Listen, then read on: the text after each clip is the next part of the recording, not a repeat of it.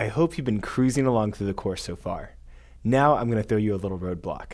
Let's say that your car breaks down at mile marker 210 while driving down Interstate I-80. I-80 runs from west to east in the state of Nevada, and the interstate cuts across the entire state. Since your car's broken down, you need to walk to the nearest town. Using a map in the car, you determine that there's a gas station 21 miles south of mile marker 190. So you know you're here, and you're wondering, what's the distance to mile marker 190?